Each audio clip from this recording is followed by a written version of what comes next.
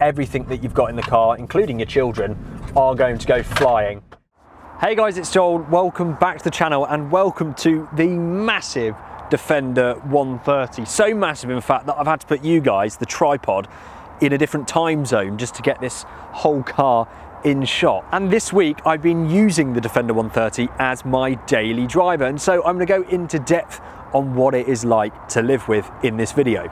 We'll be finding out if that third row of seats is actually a proper row of seats, whether this engine can handle the immense weight of the car, amongst many other things. But firstly, I'm actually extremely lucky to have this car because it is brand new. It has less than 1,000 miles on the clock, and that's because it has recently been acquired, amongst many others, by The Out, who have kindly lent me this car. If you've been watching the channel for a while, you may have seen that I also had the L461 Range Rover Sport and L460 Range Rover from The Out last year, both of which were very fascinating cars in their own right. But this is one that I've been particularly keen to try, as I've never had, well, any experience in any Defender, let alone some of the older stuff, which I'm not so happy to admit. The great thing about The Out as a rental service though is that all of the things that would normally be optional extras when you rent a vehicle ordinarily are included with this. Things like unlimited mileage, EU cover if you want to take the car into Europe, and also an additional driver, which is really, really handy if, like me, you have a wife that really likes cars. Now, I don't know if you can remember when this latest generation of Defender was launched at the end of the last decade. It sparked mass panic and mass controversy, mainly because of the questionable design. You've got to remember that the Defender goes way, way back and has an incredible following. It's almost become a religion at this point, but the design of the Defender basically was unchanged for many, many decades. And then this thing was released and it was a bit of a shock for most people. In fact, I will admit, when I first saw the spy shots of the launch car, I think it was in that green color, I thought it was hideous. I mean, it looked, to me, it still does a little bit, looks like a Lego set, because I think it's so boxy and everything's a right angle. There's not really many curves on here. But after a while, I've decided I genuinely love the way these things look. And although it's not normally my style, this particular car in black on black, I think it actually really, really works for this car. But quickly, let's address the quite literal elephant in the room. How big is this thing? Is it actually really big, or am I just really short? Well, it's a little bit of both. It is really big. It's over 5.3 meters long, 5.35 meters long to be precise, which I always think back to my BMW 7 Series, which I used to own. It was a 2007 car, had the V12 engine. It was the long wheelbase, which meant it was extra long just for the executives that would sit in the back. And that was only a smidgen over 5 meters. So we have almost an extra foot on top of how long my old long wheelbase car was. So that puts it into a little bit of perspective. But not only that, it's wide, the Defender, with the wing mirrors out, just over 2.1 meters. I mean, that's pretty serious.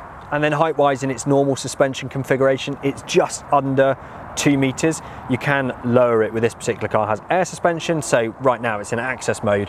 That brings it down about 10 centimeters or so. So you can still get into most height restriction car parks. But anyway, I guess I'm right in assuming that if you're watching this video and you're after a 130, it's probably because you want those seats in the back. So without any further ado, let's jump in there now and see if they're actually proper seats.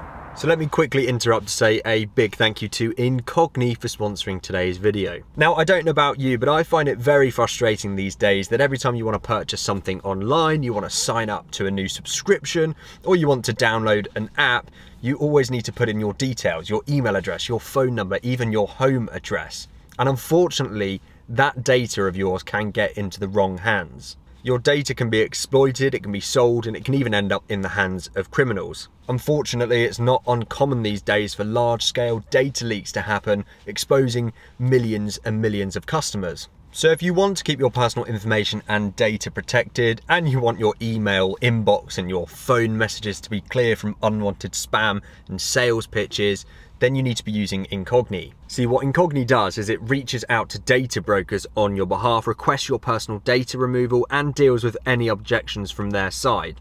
Also, with the family and friends plan, you can add up to 4 members to your subscription, meaning that they benefit from exactly the same service as you do. So head to the link in the description, incogni.com/itsjoel, to receive 60% off your annual Incogni plan. Thank you so much for supporting the channel once again. Let's get back to the video. But first, actually, I've got to make the seats because they've folded down as I've been favouring boot space over rear seats this week. So hatch opens nicely like so, and then we've got 3 toggles here which we can easily reach from behind the car. 1, 2 and 3, and there's our 8 seats. So now if we jump around here, pull up this toggle, seat moves forward. Quite a tight space to get in the back. There you go, doing it very ungracefully. But once you are in the back, as you can see, it is very spacious. My dad and I, as soon as this car got delivered, I always like to show my dad these cars when I get the opportunity, so we can have a play around. And the first thing we did was jump in the back of this car, and we were both very pleasantly surprised at how much room there is. I mean, I'm sat here very arrogantly with my legs crossed, man spreading, but you really don't need to because these really are truly proper seats. Seatbelt up here for the middle passenger. You wouldn't really want to be the middle passenger if you had a long journey. The child that ends up in this seat is definitely the least favourite child. And then moving to the left, as you can see, it is truly a proper seat. There's lots of room back here. My knees are completely unrestricted. The row in front of me is actually all the way forward, so I think in an ideal world that would be a little bit further back, but it would have to come back a good 6 inches for it to even touch my knees. You do sit slightly low, so you kind of angled a bit more upwards than you would normally be, but there's lots of headroom. We've actually got our own sunroof back here, which is manually adjustable. We've got our own lights, we've got our own handles, we've got a cup holder here, a good little storage net, and if we want to, a USB-C charger. It's very, very impressive, I have to say, and certainly justifies getting the 130 if your main utility is carrying people, because when you are in this configuration with the 8 seats, the boot space basically reduces to nothing. Let me quickly show you. So you might be able to see what I mean. I'll jump inside for a bit of reference. Yeah, if you are going to be buying this car primarily for the 8 seats, maybe for children, transporting kids to school, this is what you're left with boot-wise. In fact, I can barely sit in here. This is very, very tight. So your storage capacity back here basically reduces to 0. If you're just taking the kids to school and they've got a couple of sports bags and some rucksacks back here, that's going to be fine. But for any longer road trips where you're planning on taking a full cabin of people, you might struggle. There's not so much storage back here when you do have those seats up. When you pop them down, as you can imagine, there's a great big boot back there. But yeah, just be aware that if you're using the full 3 rows of seats, your luggage capacity back here severely reduces. Right, so now we've got that stuff out the way, we can do my favourite bit, which is what it's like from the driving seat. Just quickly, the second row of seats, I didn't sit in there because it's fairly standard. Good leg, knee room, headroom as well. Got the panoramic roof, which you can see from back there. Some air conditioning controls, no heated or ventilated seats in this one, and they are adjustable forwards and back too, so you can adjust for leg room between the 2 rows. It's very, very nice back there indeed. But up the front for me, this is the best bit. There's a really distinguishable design language with the Defender. With the Range Rover and Range Rover Sport that I've had previously, there's almost sort of nothing to really differentiate between the 2 of them inside. They feel almost identical. There's no cues to let you know that you're in a Sport or you're in the full-size car, whereas in Defender, straight away there's some big differences, but also some really lovely design quirks, such as all of these Torx bolts all the way around the car on the trim panels, the big Defender lettering here. We've got grab handles everywhere. We've got a huge grab bar along the top, and of course our ZF 8-speed shifter is mounted up here on the dash with all the climate controls, as opposed to down here on the central console. We have some large cup holders down here, a really big storage cubby down here, got a flask in there which has been completely hidden, a little tray here which is handy for your keys, and down below another large tray with a USB-C and a USB-A charger and a 12-volt. This steering wheel, again, very distinguishable from the other models in the lineup. It's got this gorgeous material. I'm not sure what it is. It probably is quite a cheap material, but it feels Really, really nice to hold. Really, really farm-like, really rugged. I'm going to use that word rugged a lot in today's review. But at the same time, it's familiar. We've got identical switchgear to the later L405 generation Range Rovers and the newest ones, except here they're not piano black, they're matte black, and they're more plasticky in feel, which actually is better because they're easier to interact with. However, it's not all rugged and utilitarian here. We've got a fantastic Meridian sound system, a lovely panoramic sliding roof. Obviously got this central infotainment system, some lovely leather stitching, and these lovely leather seats. Now, it's not as much of a premium leather as we have in Range Rover Sport, but these seats are still extremely comfortable nonetheless. Lots and lots and lots of adjustability, and this one being a slightly higher spec, this is a HSE, we've got heated and cooled seats as well, which is really, really lovely to have. The steering wheel is also heated should you wish, and it's electronically adjustable. Everywhere you look, there's places to store stuff. A massive tray up here above the glove box, which is also large. A little tray here, a big area where you could almost put your mobile phone here in front of you, and a large storage cubby down there in the door bins, big enough for a bottle like this. I love the shape of the wing mirrors, again, very distinguishable. You know that you're in a Defender, it harks back to the older models, gives you a good view all the way to the back of the car, which in this particular one is quite a long way. And my favourite thing of all is that view out front. It's absolutely fantastic. I don't really know how else to describe it. The bonnet you see in front of you is very, very square. It reminds me actually of the old L322 Range Rover. You sit really, really high up, and the windscreen is quite flat and angular, and it just makes you feel like you're in a bit of a tank actually. Let's just pop the ignition on then and have a quick look at everything else before we get going for a drive. So if you've experienced any JLR product in the last 5 or 6 years, this is all going to feel very familiar. In fact, the same display in front of us that we would have in the Range Rover or Range Rover Sport, which are much more expensive cars, by the way. In this menu, we can configure various things. We can have it set up how we like. I have it set up with a rev counter and speedo in the middle, my trip summary on the right, and my media selection on the left, but you can configure it in different ways. And on the right hand side of the steering wheel, we've got our cruise control controls. We have adaptive cruise control in this car, but the best thing of all is that you can switch the adaptive cruise control off, because I'd find it's always a little bit intrusive potentially when there's a lot of traffic. It's good in stop-start traffic, but apart from that, I tend to prefer using conventional cruise control. Also got the button where we can activate or deactivate lane assist on here too. Proper chunky stalks for our lights and for our wipers. As I mentioned, an electrically adjustable steering column, which is great. And on the right, you'll find buttons for all of the windows, the wing mirrors, and all the memory functions for the seat controls too. Looking towards the middle of the car then, a very familiar screen after spending lots of time with the newer Range Rovers. However, I'm really, really, really relieved to report that since I was last in a newer generation Range Rover, there's obviously been some software updates, some improvements, and this is now markedly better. It now responds to your inputs first time. There's no fighting with the screen. We still have our controls for our seats on the seat, for our heated and cooled seats in this control panel here. We don't have to go into the screen for essentials like that. The Apple CarPlay works extremely seamlessly. It's not always been that way. And we can access settings for the car very, very quickly, of which there are many in here. We can change obviously our audio settings, but we can also go into the car settings in terms of the air suspension, exactly what we want regarding our drive mode. We've got eco, comfort, grass, gravel, snow, all of the usual suspects. And there's some cool pages like this 4x4i one, which gives you some information like your elevation, your heading, and what exactly everything's doing in terms of differential and the wheels, which is really, really satisfying if you're a nerd like me. Other than that though, it's just a really, really nice place to sit. It's extremely comfortable, but then you look around and you have all of these visual cues that you're in something quite extreme, quite off-roady, quite farmy. So it makes it feel quite characterful, but I wonder then how that translates into how this thing drives. So my best suggestion now is we start the engine up, start this 3-litre diesel up and go for a drive.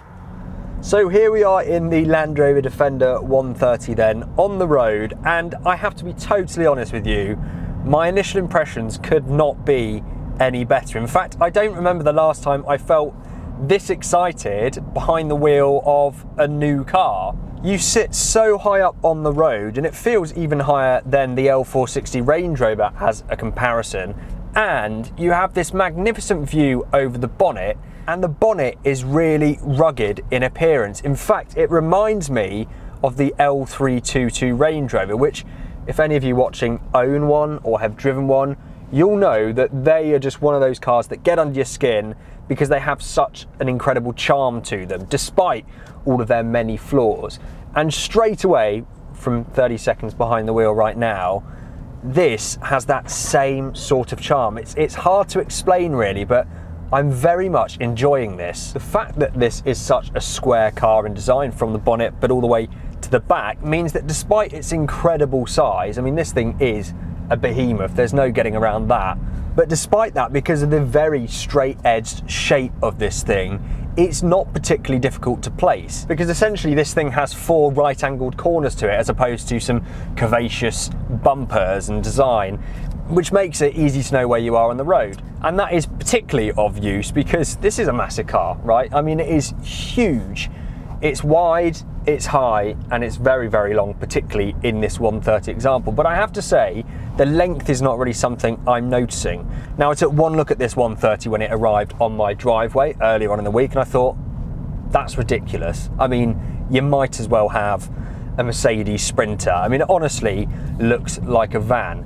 But the length is really not something you notice, or at least it's something you get used to very, very quickly. You have to take extra care in car parks and on tight corners because, yeah, there is just a bit more of the car that's hanging behind you. But really, the thing that takes the most getting used to is how high you sit and how wide the car is. And that doesn't change whether you have a 110 or even a 90. So if you're thinking of a 130, but you think that the 110 would be just a bit more sensible because it's not as long, think again, because like I say, the thing that actually takes the most getting used to is the width and the height, and that's going to be the same across all of the models. And then I just want to talk about generally how pleasant this thing is. So last week I handed back the keys to a gorgeous 2020 Range Rover SV Autobiography that I had for the best part of 2 weeks. I was using it as my daily driver, and that was the pinnacle of luxury when it comes to JLR. That was the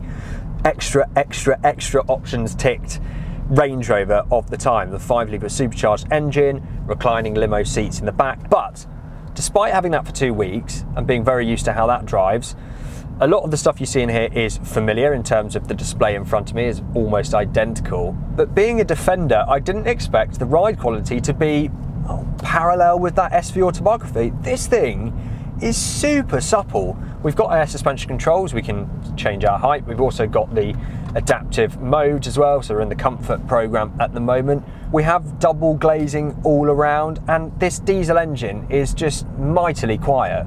And so from where I'm sitting, really, if I close my eyes, despite the fact I don't have silly quilted leather and massage seats, if I close my eyes and you told me I was driving the L460 Range Rover, an L405 Range Rover, I wouldn't immediately tell you that you were wrong, because it really does just drive that well. And from the Defender, which is supposed to be the rugged outlander of a car, I wasn't expecting that at all, but it's very, very welcome. But unlike those Range Rovers, the design of this Defender is so much more characterful, and so for me it feels like an old JLR product, and old JLR products tend to tug at your heartstrings, unlike the new ones. The gearbox is the excellent ZF 8-speed, and well, the reason it's an excellent gearbox is because you basically don't even notice it's there, which is exactly what you want for a car like this. There is low range as an option, and if we want to, we can flick across to Sport, which is an automatic setting, and from which we can then shift manually if we want to. There's no paddles on this car actually, which is interesting. And this engine, well, I've sung its praises before because actually my previous loans from the Out were both D300s. That was the first one was the L460 Range Rover, which was a D300, then the L461 Range Rover Sport, which was also a D300, and both times this engine has left me mightily impressed. Let me give you some reasons why then. So it's a diesel car, but it is ULEZ compliant. It's also a very quiet engine, as I mentioned. In fact, you can hear it when you start it up and jump in the car, but because the car is so well insulated, you basically don't notice it when you're driving. And also, it's very powerful. Yes, it's only 300 PS on paper, which doesn't sound like an awful lot, but if I demonstrate for you now, 30 miles an hour up to 60, I'm just gonna kick down. Takes a couple of seconds to get going, and there we are at 60 miles an hour now. It genuinely, the first time I did that, felt, as I would describe it, quick. You can even go one up from this and get the D350, which is a slightly more powerful variant of this same motor. But regardless of the fact that this thing weighs near on 2.7 tons, can transport 8 people, not that I've actually done that, and is still quite quick, you can return quite easily 40 miles per gallon, which, if you think about it, if you had 8 people in the car and you were getting even 35 miles per gallon, then the miles per seat is very low then. It's very, very impressive indeed. My average over the last 150 miles, which admittedly has been mostly through town and doing a few accelerations, is 32.7, which I just think is mightily impressive. Because of the size of this tank, you can quite easily expect 500 miles of range between fill-ups, which is definitely a lot more than any electric car that could carry this amount of people, of which there aren't actually any in the UK at the moment. The handling as well is so lovely. It's adjustable and configurable. We can actually, in this model, have our own drive mode, which is a new thing to the JLR lineup, and we can choose between light, medium and heavier steering. I have it in the lightest of modes, and it is extremely light when manoeuvring, which definitely helps with having such a big car as this. But it also doesn't do the weird stiffening up thing, which I've complained about in both the Range Rover and Range Rover Sport of the newest generation. They do this horrible thing where it feels like someone's put a tensioner or a spring in the top of the wheel here, and you're sort of fighting with it. So just changing lanes at 70 miles an hour on a motorway is like a two-hand job because it gets so stiff. This doesn't seem to falter with the same issue, and as such it's just a seriously pleasant thing to drive this. As I mentioned earlier, they seem to have done some good updates with the infotainment system. This one obviously has the slightly bigger screen, which is good, but the main thing for me is that it's all so much more responsive now, as it should have been to start with. Even the screen in front of me that I can adjust with my buttons here on the wheel, still not perfect, but it is a marked improvement over the last time I was in a Range Rover, which was that L405 a couple of weeks back, but also the L461 Range Rover Sport, which I last had. It's so much improved from that. If you do try and carry any sort of speed around a roundabout, for example, like this, as you can hear, everything that you've got in the car, including your children, are going to go flying. The car rolls quite a lot. It reminds you of its size and its weight when you try and do that. So if you are after anything even slightly dynamic, maybe think again with Defender. But if it was my money, when you consider that the Defender 110 starts at 60 grand, almost 50 grand less than the Range Rover, for me it's a no-brainer. You basically aren't losing anything by having this over that car. Maybe some fancy massage seats or something like that, or a leather headliner, but I'm pretty sure you can add that stuff onto a Defender anyway. And if you can't, you wouldn't really miss it. You've still got the panoramic roof, you've got the fantastic seating position, the great visibility out of all 4 corners. You benefit from the wonderful D300 engine and the air suspension. It's a very soft and supple ride. We also have all of the off-roading capabilities that you're ever going to need should you wish to do that with your Defender. And then over the Range Rover, actually, it's got more space, especially in this 130. Obviously, we can take 8 people, but it is a very capacious interior. It feels almost bigger than the Range Rover in here. One thing I would say the Range Rover and Range Rover Sport have over this is the tailgate opening upwards, because with this car already being so long and having to then open the boot or the tailgate outwards, you need like 6 meters to park. In fact, you just have to park front ways, because if you reverse up to any sort of wall where you want your front wheels to be in the space, or any sort of driving space, you're not going to be able to open the boot without being within the lines, if that makes sense. So Range Rover and Range Rover Sport certainly benefit from that. But then at the same time, if you have got the space for it, it is really satisfying opening and slamming that rear door. So I'm sure I'm stating the obvious here, but I am mightily impressed with this Defender.